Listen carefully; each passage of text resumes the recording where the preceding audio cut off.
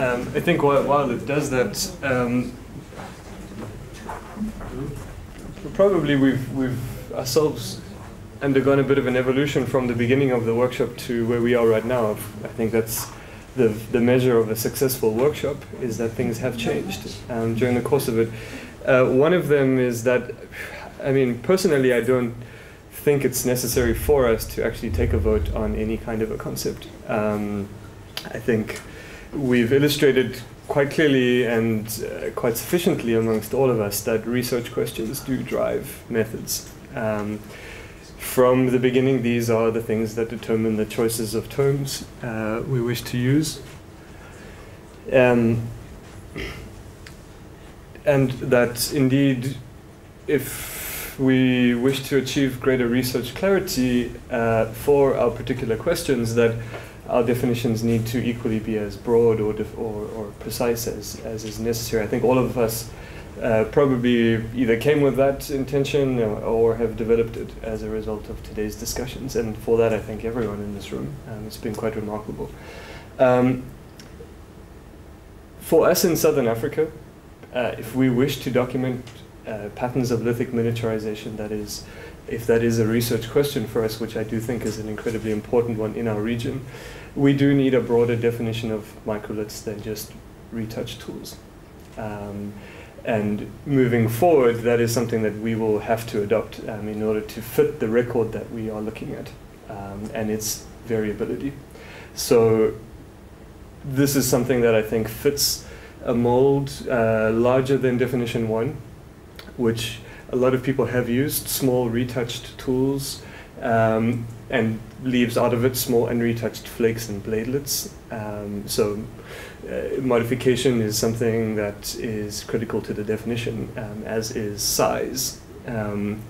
The second definition of purely backed tools, defined by a research question in Australia and in regions that have periods of the record in Africa that have significant backing, requires a definition more like number 2, leaving out small unretouched flakes and bladelets again. Number 3, small retouched tools, some of them backed, and unretouched bladelets, the Elston and Kuhn definition that you started with, Elson, that quite a few people seem to have adopted in one way or another, is broad, and it really does fit a range of research contexts. And so I think that you could answer a number of questions with this methodology. It's not necessarily one defined by a question, but it still leaves unresolved for us, at least in Southern Africa, the question of small flakes as a purposeful strategy. And the last one, backed and retouched bladelets, and bladelets as long as they are standardized, so the focus being on the shape of a tool, rather than its size necessarily, although size features in the definitions of some parts of the world that employ Tixier's version of this, is again something that would work for specific research questions. And in our particular region, after the last glacial maximum, perhaps this is a definition that could work. But if we, for us in Southern Africa, if we don't adopt some version of small flakes in the definition, we're blunted to see the relationship between bladelet production and small flake production through time, broader processes of lithic miniaturization. So I think these are the 4 major definitions that we felt were sort of employed today in various methods or in various case studies or another. And none of them sort of dealt with the small flake issue, which is something that I think we need to deal with in Southern Africa. And it may not be a universal requirement for all assemblages, but it seems to be one that is necessary for our particular region. And if the research question is necessary in Southern Africa, the definition needs to be adopted accordingly. But Francois, I think your point more broadly, that what we're probably looking at on a macro scale is the interest in miniaturization of artifacts, not necessarily the microlithization. This is a process that we can link to modern contemporary technological phenomena. Miniaturization is something we use every single day, but it's something that has ancient roots in human technology, and that if we adopt definitional specificity, so I think Stan and Steve in particular have highlighted this, that each publication needs to define very precisely what they mean by microliths. And if they do that in supplemental material or in the text, and then move to demonstrate levels of intentionality, like you point out, Francois, I include something else beyond the third of the three of yours, because I think the three are quite similar. Technology, use, geology. I include a fourth, which is the middle range theory. I think that we need also an ethnographic model or an experimental one to explain the pattern that we're trying to work with, whether it's function hunting, whether it's the use of small unretouched flakes, whether it's bladelets. Any of these things, I think, need to be underlined by a middle range theory, as something that links the patterns observed in the record to the theory that we're trying to attain, the behavioral record, which in this case is driven by the interest in a broad process called lithic miniaturization that can be defined in many ways based in different parts of the world for specific regions and for specific research questions. So I think that's really all that, that's what I feel really came from the workshop. And if there is need from anyone in the room to add a definition to that list of 4 that you think is important, or by all means let us know, or because we do intend to write the workshop up, and include sort of all of you as an attendee, and so part of the idea is to tabulate all those definitions that were used today, as a way to kind of have that record somewhere. So if there's something that you feel like we've missed, please by all means let us know, or if there are things you want to add right now. Stan? Could we back up to the list before? Small flakes never got out of parentheses here. Yeah. Now, part of the reason small flakes may not have ever gotten out of parentheses is that there's nothing of interest to illustrate, even though we may describe them in print. And for example, Matupi cave has about 20,000 years worth of small flakes that are not bladelets, and we know about this. The first white ash at Border Cave, there really is nothing to illustrate. They illustrate the acacia thorns, the ostrich eggshell bits, but not the lithics. We know these things exist. I have 2 assemblages in the Ntuka River at different sites that are just small flakes. Really nothing that archaeologists traditionally communicate about, because they're not shaped pools. So we can take small flakes out of parentheses, I think, here for L's definition. Would you mind that? The number 3 was attributed to you. Because these are widespread, and everybody who's excavated one has called it later Stone Age and Microlithic, in some sense. You haven't excavated any, Steve. Neither of you excavated anything that might be transitional. You have a huge gap in your stratigraphic section. What if you didn't? You might sing a different tune. Rose Cottage Cave as well. Right? I'm not quite understanding. Number 3 was attributed to you. Well, this is the Elston and Kuhn definition. Elston. Yes, that Els used in her presentation. Right. I used the Kuhn-Elston definition to show that for the quartz-assemblages it did not work, whereas it worked perfectly for the Chitterian, which was in the same time frame and in the same area. But it was not a plea to include small flakes. It was just an observation to... It works in some instances and it doesn't in others. I suppose just to sum up my proposition here is we make number 5, number 3 without the parentheses around small flakes. Yeah, just include it. Yep. Someone should do the new stress. I'll draw them. I'll draw them to this. I'll draw my 2 mode flakes. Yeah, I mean, this is essentially Elston and Kuhn's definition, yes.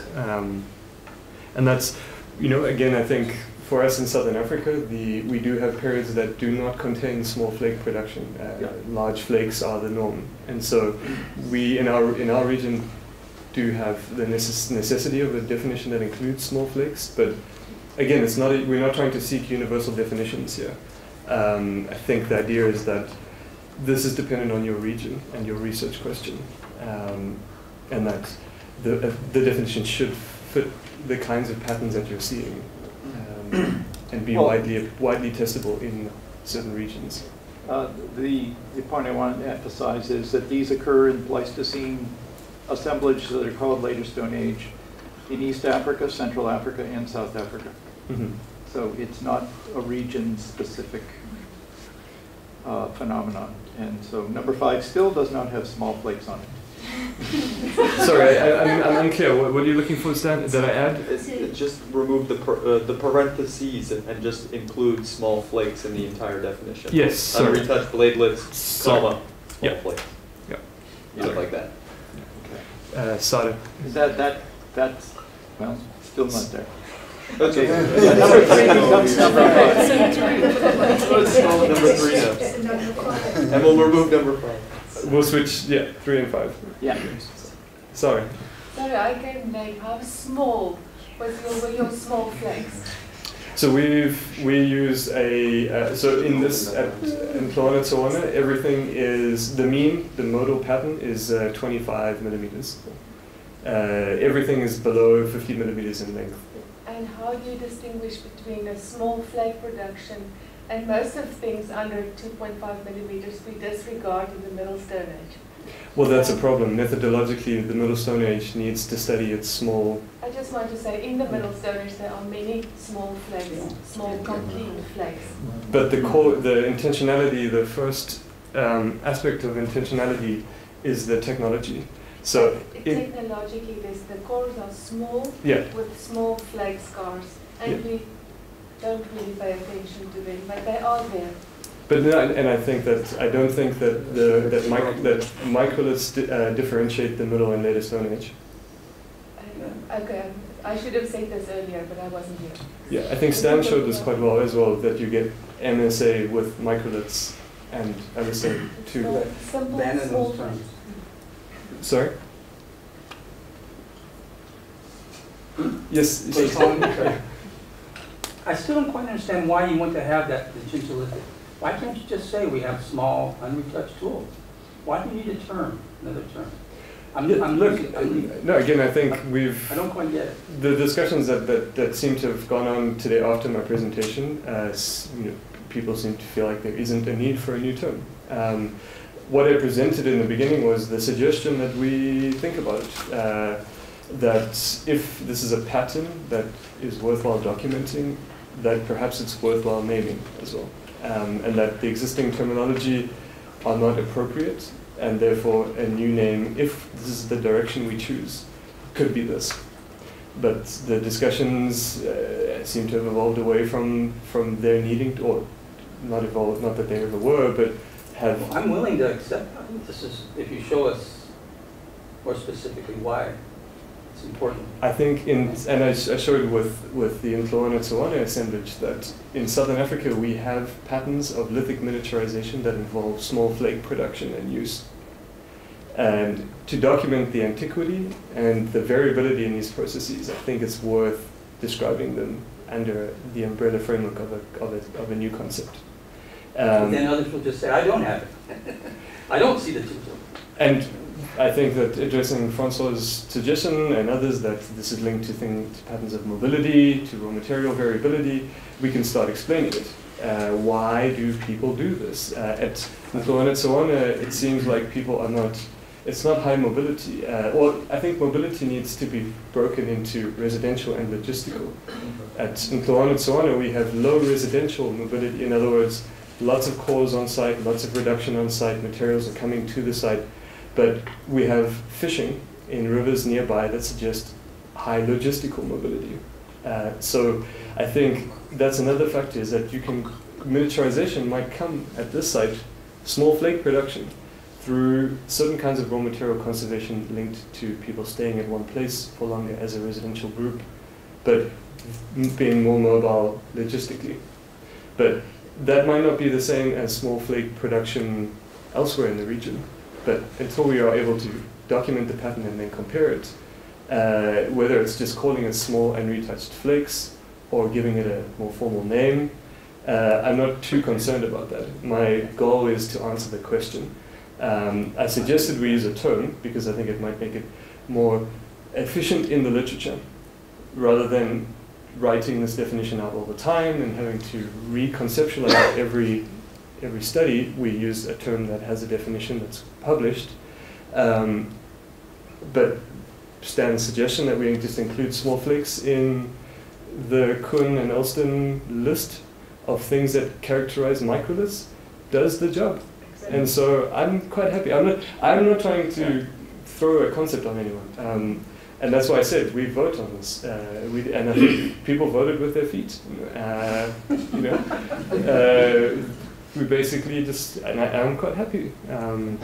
But I think that in Southern Africa, the production of small flakes from small cores is not, it's not there all the time. And it pops in and out of the record. And we need to explain why that is. And I'm interested in that question, and therefore I need a definition that includes small flakes. And that's why I'm going to use the Kuhn and Elston definition with small flakes included. Stan. Just a brief point about that small flake. It's my impression that these kinds of small flake industries that you can observe from Kenya to South Africa don't exist outside of Africa. And so in one sense, we're shackled to the rest of the world. Kuhn and Elston are not Africanists. Well, maybe and all of their assemblages are actually formal blade assemblages. Kuhn is an African. Well, he's become one, but in 2002, when that was published, he was 15 years from Africa. But now, is this a product of definitions, or is this real patterning in the lithic record? Well, that's the question. Are there small flake industries that are not micro bladelet, bladelet industries Yep. So the Acinopodium of La Ferracie is the production of small flakes from small level cores. Potentially the material, I think there are instances, it's just that they're so idiosyncratic in their terminology that we failed to link them to the patterns in Africa. And that's why I was suggesting that a macroevolutionary umbrella framework, while some people might argue that it's too broad to be of use, it's also broad enough for us to start doing the kinds of comparisons that might bring La Ferracie into a framework we could compare with Eastern Africa. If small flakes are considered a genuine process along with bladelets and back tools.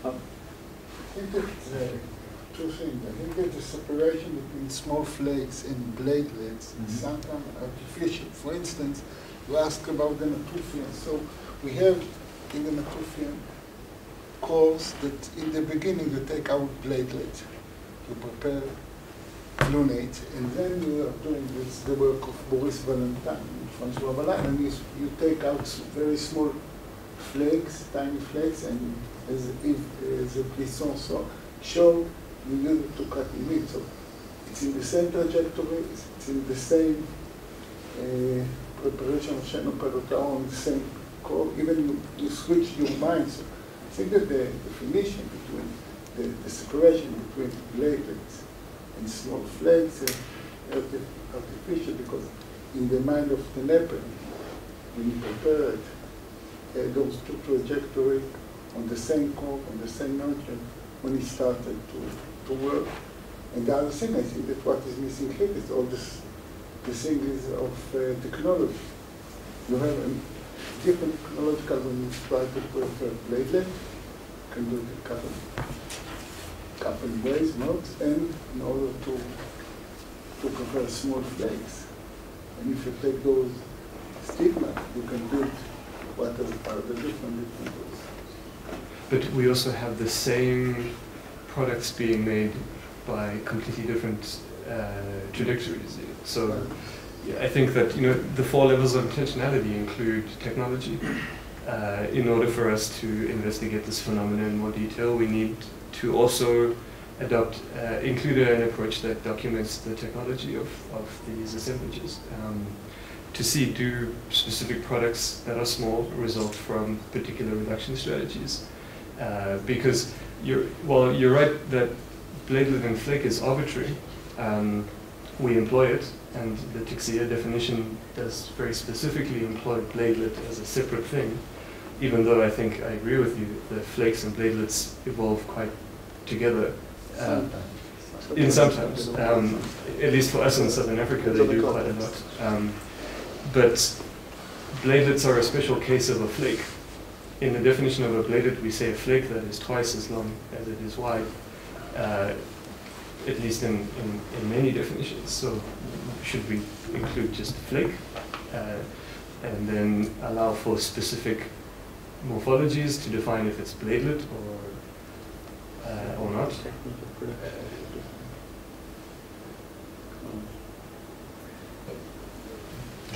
Just one detail.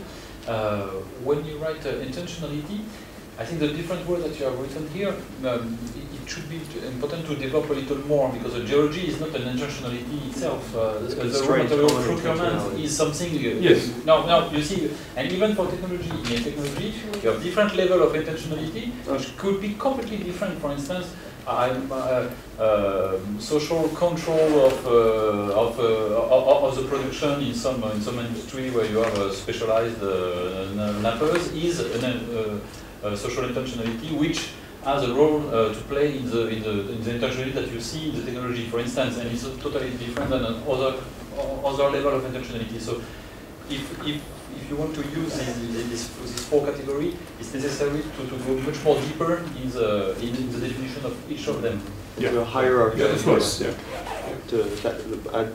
To hierarchize a little bit the debate, because here treating them all on the same level is not necessarily the right way to do it, I don't think. Yeah, no, of course. This is just it's sort of quick bulletin, yeah.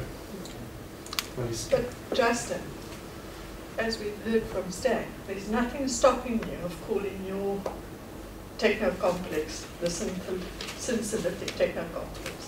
And then others can try to find exactly the same thing. Sure. No, again, it's not my purpose. I know. The research question is not, can we make a new term? It's but part of identifying something new, and the first time that it was identified as part of the archaeological, I'm just saying that we've heard it is the way to go. You can give it a name. You can if you want to. That's what I'm trying to say. I have a very basic question here about the 4 levels of intentionality. Maybe 2 questions, but first, I'm not sure if I understand what you mean by intentionality. Can you elaborate on that? I mean, the idea is that we should demonstrate that the process of miniaturization is a purposeful strategy, that it's not accidental. Okay. Because we recognize that small products are a result of all mapping. So to differentiate these two, accidental versus intentional. So if the constraints on size, for example, from the available starting size of raw material has already been ruled out, or is that in your geology? That's meant to be raw material selection. Okay. Glenn Isaac proposed a method of residuals, as he called it. Sort of Occam's razor, never explained by more what can be explained by less. And he identified the first levels of that is to exclude the geological factors, the size and mechanical properties of raw material in the form of a lithic assemblage. So geology, in a sense, is outside of intentionality, unless there are an abundance of raw material choices that you make. So if there are large blocks of obsidian, for example, surrounding the archaeological site, yet they still make small blades, that's intentionality. Yeah. But if it's the Omo Basin 2.3 million years ago, and there's nothing bigger than a pigeon's egg pebble of quartz to flake, and indeed the most microlithic industries you can find, small flake industries, are the Oldowan of the Omo Basin, the center of the Omo. All the French have dug those things up, so we can take it back practically to the beginning of small flake technologies. That's a geological constraint, because the margin of the basin, correlative deposits that are also 2.3 million years old, have access to large blocks of raw material, and they made something that looks just like Olduvai Gorge. And even within Olduvai, you have the Chert factory source and small flakes there. So intentionality, the ordering of these levels is important. Yeah, now, your highest level, as I see it here, is middle range theory. But there are higher levels of theory, obviously. Middle range theory is middle range. It's a way of testing higher level theories. But something very important on a conceptual point of view is that to determine the solution, which is miniaturization, you have to put at the same level intentionality and constraints, and to see how intentionality and constraints are reactive altogether to explain this solution in a particular, for instance, it's exactly, it's a part of the work of André Leroy-Gourand in 1944 in Milieu et Technique. It was exactly the discussion between the milieu, constraints in general, but it's not it's a little more complicated by that in Leroy-Gourand, and intentionality between both. And geology, for instance, is a constraint. Yeah, it's a constraint and potential, but it means it's constraint and potential and intentionality and when you cross both, you have some possibility of solution and some not. Yeah. Yeah, I think that marries the 2 points. Yeah. So that's a very good point. I think constraints and intentionality should be 2 separate lists, and sometimes they intersect more than others. Okay. But I think that it's still missing the higher level theory. And I think that's what I was talking about with territorial versus information sharing social strategies, which do have the ethnographic support. So ethnographic analogy is not quite the same as middle range theory in that sense. So sorry, can you explain that a little? Well, when you talk about the theory of that the technological organizations since Robin Torrance first developed the theoretical concepts in 1983, and most of the literature since then has been organized around the concepts of risk reduction and curation and organizing your technology for different degrees of risk. And some of the risk is mediated socially, and some of it is mediated technologically, and the social context of the technology is very important. Middle range theory is the middle. So there is a whole level of theory that you would call intentionality, and I would call intentionality, and what I talked about is not represented here. But ethnography is part of that middle range. Ethnography is the support for some of these higher level theories, yeah. such as theories of organization of technology to minimize risk of failure to acquire resources. Yeah. So geology might come out and go in a separate list. Yeah, constraints. And theory of risk reduction. And, this is not a new theory. Robin Torrance developed it in 1983, and a large part of the lithic community outside of Africa has used it quite profitably, including Kuhn and Elston. I think Peter Mitchell has used it quite extensively in South Africa as well. Steve. But yeah, this workshop has made me think about lithic miniaturization, but in a kind of a different way. Why, at our site, for example, why do we have this stasis, if you want to say? Does it really exist? Of course, I'm sure there are specific changes that are taking place, but overall, you don't see that much change. Now, why did it miniaturize and then stay the way it did? It's another very interesting that we'll explore in the future. Absolutely. Did it stay? Didn't. It didn't stay. It didn't stay. It didn't what? Stay? It didn't stay. The Fluctuates up and down. early Holocene in South Africa is I'm talking Microliths. about in Ethiopia. Why do we see a lack of fluctuation? Well, do you? That's an interesting question. Different question. Steve? Yes, so I mean, of course, I think all these perspectives are indicating that, you know, again, we don't have a single definition. We're not going to agree on one. But we do agree that the research questions drive the need for one in specific periods. This is a rough list. Of course, we need to develop this a little bit more. But this is work for the future. That, of course, we're all involved in collectively. So look forward to seeing the publications and all the takeaways from this discussion, which seem to be incredibly robust and alive at the moment from all regions of the world. And just thank you for coming and sharing with us today. So with that, Clement, you have anything else? Let's meet at Caspar.